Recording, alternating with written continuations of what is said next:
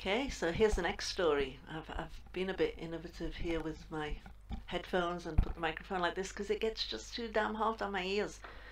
Okay, so let's start this story. This is another story from the collection of the old stories. This one is called As Bruxas. Okay, so let's see if you know what that means.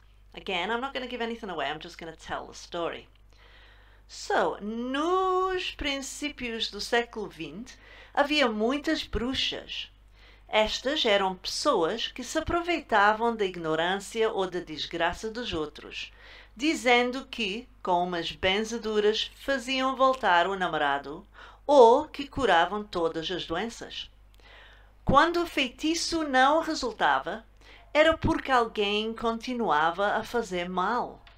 Se a pessoa adoecia, talvez fosse por ter ido à casa de alguém onde se bebeu água ou se comeu um bolo que podia estar embruxado. Ou se calhava alguém a olhar mais do que uma vez, então o mal era do mal olhado. Cada mal tinha a sua benzedura própria, como por exemplo o constipado, o nervo torcido ou a dor de rosca, que era o apêndice. Ou então, ou até uma ajuda para o rapaz não ir à tropa. Para todo o mal que aparecesse, para todos os desejos, havia sempre uma benzedura para resolver o problema. Hoje ainda há destas pessoas, mas já não se chamam bruxas.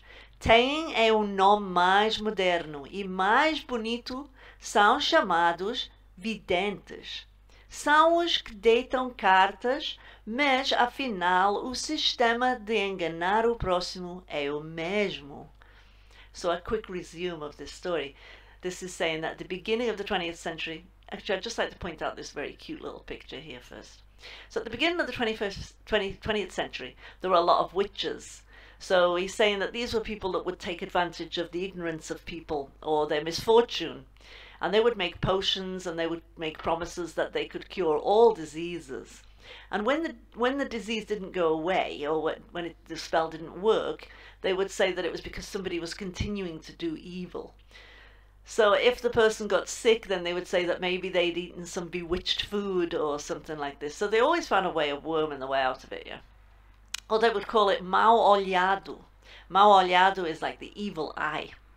And then they're saying that every single ailment had its own cure. So constipado is actually a cold, by the way, it's not constipation. So yeah, so they had everything, they always had something to resolve the problem. And then he goes on to say that today these people still exist, but they're no longer called witches, they're called clairvoyants.